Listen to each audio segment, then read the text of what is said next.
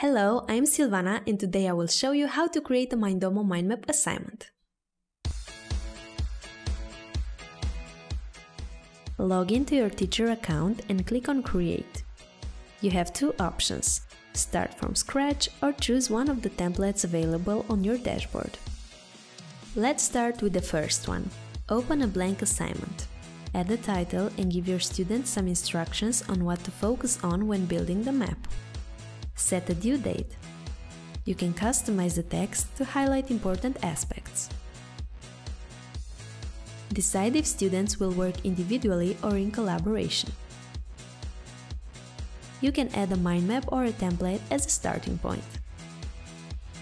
You can also attach additional documents from your computer, Google Drive, Dropbox, or OneDrive.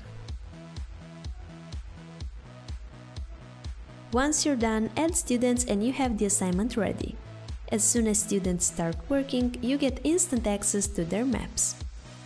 The second option is to create the assignment from a template. Here you have pre-filled instructions that are editable. You can also add a due date, choose if it's going to be an individual or group assignment, add a mind map template or attach a document.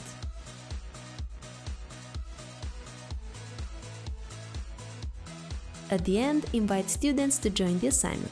As soon as they start working, you get instant access to their maps.